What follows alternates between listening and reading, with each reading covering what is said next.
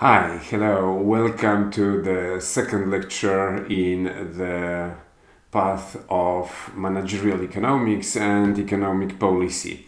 I remind you that I am running two different courses or two different subjects in the same path of teaching. With the major management, I run a class called Managerial Economics, and with the majors international business and international relations and cultural diplomacy, I run a course at the third year called Economic Policy. They are very similar. They both boil down to learning how to predict more or less reliably or more or less confidently the next move of governments in terms of policies affecting business and economy.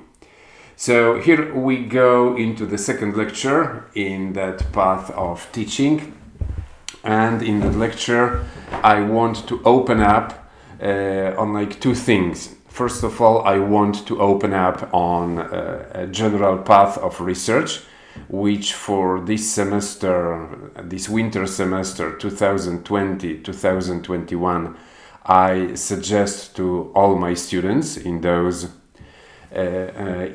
two courses, in those two majors. And secondly, I open up on the basics of politics or basics of political systems. Here, one preliminary remark as for this knowledge about political systems. Students of the major management had in the first year a course entitled World Political Systems. And incidentally, I was giving those lectures on political systems. So I assume that students in the major management, students who have now with me the course of managerial economics, can use those pieces of content about political systems as a revision, but I assume that you guys from management, you essentially know what I am talking about when I am talking about political power, forms of political power, structure of political power.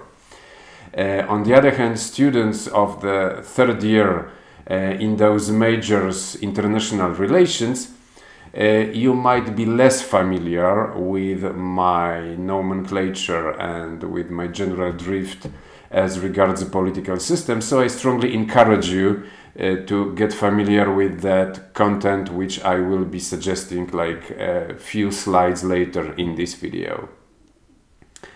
So let's go, let's waltz.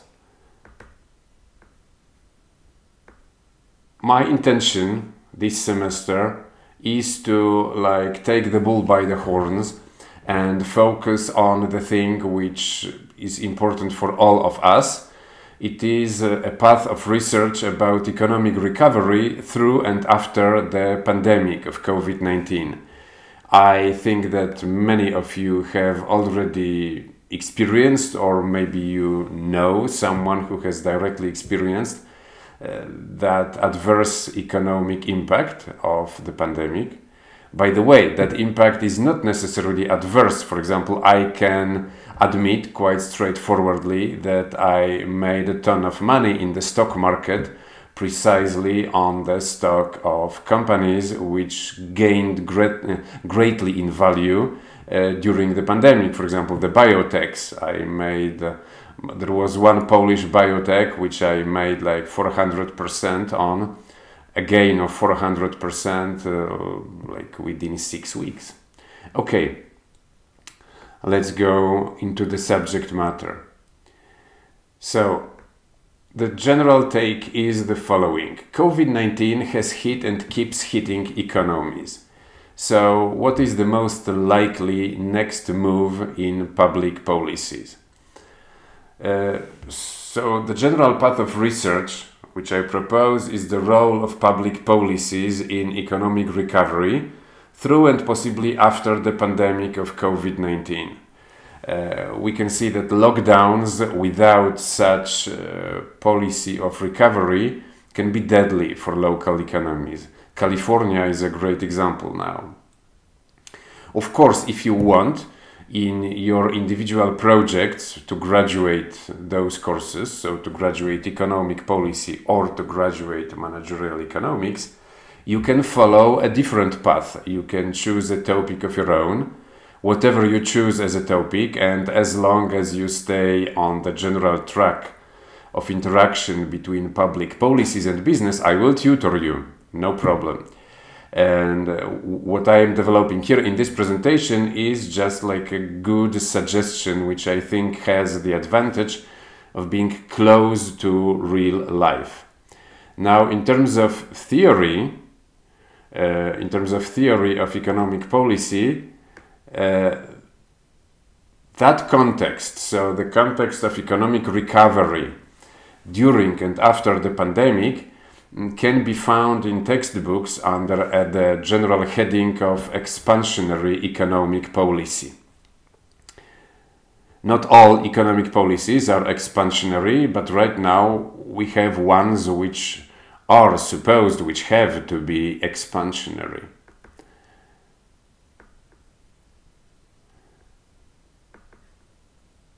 So the first question here, maybe I will make that slide slightly bigger, okay, to fit nicely in the margins. So the question is, what specifically are governments reacting to when they devise those policies of recovery? It seems that the recession related to pandemic is a combination of two things, or two distinct economic phenomena. On the one hand, we have something called the classical Keynesian spiral or a Keynesian recession. Businesses collapse, for example, hairdressing salon. Businesses collapse, which causes unemployment. Unemployment makes the final demand for goods and services shrink, so further businesses collapse, and so we have like a downward spiral. That's what we call a Keynesian recession. But that superimposes or combines with something else, with a quick technological change and a capital shift or shift of investment between different industries in the context of that quick technological change.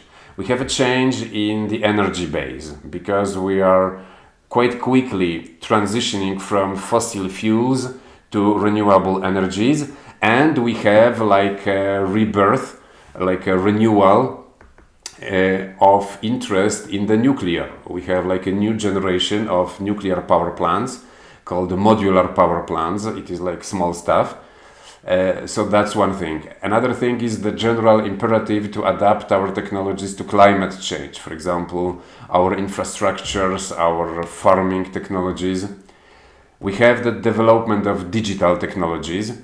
If you know how much more Zoom or MS Teams we are using now, you know what I am talking about. And finally, due to the pandemic, or in relation with the pandemic, we have a change in the pharmaceutical industry and in biotechnologies. So in that context, I propose you to see governments as movers of capital and as the mediators of institutional change. From the point of view of economic policy or managerial economics, these are the two big things that governments can do. They can move capital around quite quickly, and they can mediate institutional change. And in that context, we ask three essential questions. When we say government or governments, what exact type of social entity do we mean? Secondly, what can governments do which other social entities cannot do or can do in a less efficient way? So what is like the advantage of governments doing something about business? And finally, what kind of powers and benefits can political players attempt to secure at the expense of other social entities? Yes, in a perfect world, we should expect that that governments just contribute to economic recovery without any opportunistic game or opportunistic play in political actors. Yet in the real world that we live in, there is a lot of such foul play in the politics when a crisis comes. Almost every economic crisis and every recovery policy known in recent economic history was connected to such like shifts and private interests being secured. Okay, now I introduce the first thing. So the question, what exact type of social entity do we mean when we say government? I will do a little bit of reading from Niccolò Machiavelli here. I hope that the text is visible in the window, and I introduce Machiavelli to illustrate one of the big principles of political power and political governments. Once again, this is the moment when I present content supposedly new for the students of economic policy, and content which is just revision from the first year for the students of major management. So, here comes the quote from Machiavelli. The principalities of which one has record are found to be governed in two different ways, either by a prince with a body of servants, who assist him to govern the kingdom as ministers by his favor and permission, or by a prince and barons, who hold that dignity by antiquity of blood and not by the grace of the prince. Such barons have states and their own subjects, who recognize them as lords and hold them in natural affection. Those states that are governed by a prince and his servants hold their prince in more consideration, because in all the country there is no one who is recognized as superior to him. And if they yield obedience to another, they do it as to a minister and official, and they do not bear him any particular affection. The examples of these two governments in our time are the Turk and the King of France. The entire monarchy of the Turk is governed by one lord, the others are his servants, and, dividing his kingdom into sanjaks, he sends their different administrators and shifts and changes them as he chooses. But the King of France is placed in the midst of an ancient body of lords, acknowledged by their own subjects and beloved by them. They have their own prerogatives, nor can the king take these away except at his peril. Now just a quick digression, a historical one. That book by Niccolò Machiavelli, the book entitled The Prince, was published in 1532. It was before the Bourbon dynasty in France started really to mean business about the absolute monarchy. Absolute monarchy is a matter of the next century. Here we are talking about the classical feudal order. Anyway, this quote introduces an important distinction when we want to understand political systems and especially the role of politicians for economic policies. It is that governments can display various degrees of concentration or dispersion in political power. And that relative concentration and dispersion matters for economic policies and for the outcomes of those policies, for the real ways of doing business. Generally, we can say that the more dispersed is political power in a country, so the more different actors, the more different centers of political power are there in the national political system, the more capital is that political system moving around by various means. It essentially boils down to the fact that if in politics you want to have real power, not just declarative power, but if you want to have real impact on other people, you need money, you need a capital base. And so the more different centers of political power you have in a country, so the more dispersed is a political system, the more capital or those guys and girls are moving around. and that gives them relatively greater a leverage on business and economy.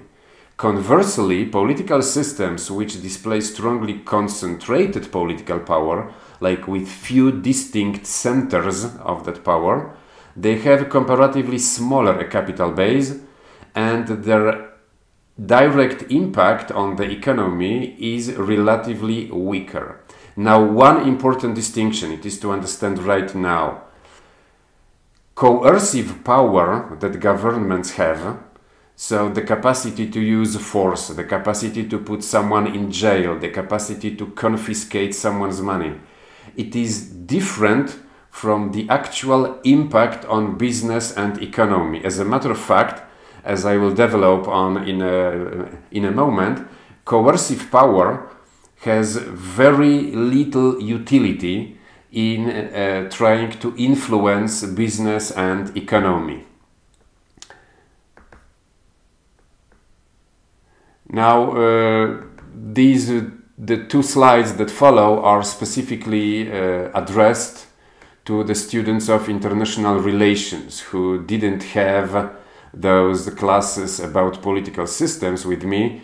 So here I just let you know that in the presentation which goes together with this lecture, you can find links to my lectures on political systems, to my lectures which I placed on YouTube and on my blog. So here is the political systems number 1. It is the lecture which opens on political systems and opens on the basic distinctions. Just for you to know, I give here the two cases, the Constitution of Uganda and the Constitution of India, as well as two like classical scientific papers about political systems. And there are a few other lectures which I all placed online. You can see those links here. Essentially, these are lectures about the forms of political power and about electoral regimes. Especially those lectures, so the first two bullet-pointed lectures about the forms of political power, are important to understand the let's say the ways that governments can generally impact the economy and the business that goes on in their national economies. Now I progressively open up on the second question which I asked in the beginning, which is what can governments do which other social entities cannot do or can do in a less efficient way? Generally, we can assume that governments are great at certain things, sort of acceptably efficient at doing other things, and they completely suck at a certain category of policies or actions related to business and economy. So I start by the end. So I start by outlining very clearly where is the boundary of the capacity that any government has in impacting their economy. Governments utterly suck at developing new markets and technologies, from the stage of acquired science to that of working functional structures. Governments just don't have the entrepreneurial nerve that is required to transform science into actual markets and actual working technologies. They can't do it. I was born and raised in a communist country. I am very well placed to know that this stuff just doesn't work with the government. Now, governments are acceptably efficient when they are to carry out or finance long-term basic scientific research and maintaining social cohesion around that scientific research, which is important in the context of technological change that we are going through right now. And governments at good, let's say, at mastering some private involvement for such projects. Now, governments are really good, are really great at quickly moving around large amounts of capital. So, for example, when you want to build railroads, or when you want to have like a quick recovery plan, quick injection of cash into the economy, like now, through the pandemic of COVID-19, governments are really good at it. Of course, they can benefit from attracting private actors into the game, yet they are really good at it. And finally, another quote from Machiavelli. By the way, I hope you can excuse me, but I really like Machiavelli. I think that he had like those deep insights into the way that states and political systems work. So here is a quote which illustrates or sort of co-informs that distinction between coercive power that governments have and the actual impact on business and economy that they can have. Here it goes. Nevertheless, a prince ought to inspire fear in such a way that if he does not win love, he avoids hatred. Because he can endure very well being feared whilst he is not hated, which will always be as long as he abstains from the property of his citizens and subjects and from their women. But when it is necessary for him to proceed against the life of someone, he must do it on proper justification and for a manifest cause. But above all things he must keep his hands off the property of others, because men more quickly forget the death of their father than the loss of their patrimony. Besides, the pretexts for taking away the property are never wanting, for he who has once begun to live by robbery will always find pretexts for seizing what belongs to others. But reasons for taking life, on the contrary, are more difficult to find and sooner lapse.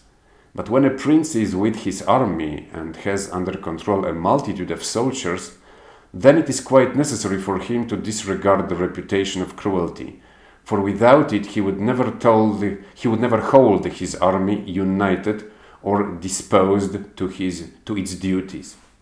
Okay, guys, so that would be all in that second lecture in the stream of managerial economics and economic policy. I hope it is interesting. I will put online subsequent lectures in this path of research. Try to think about your projects as I outlined it in the first lecture, in the opening lecture in that path, and generally have fun with science and have fun with life. Bye.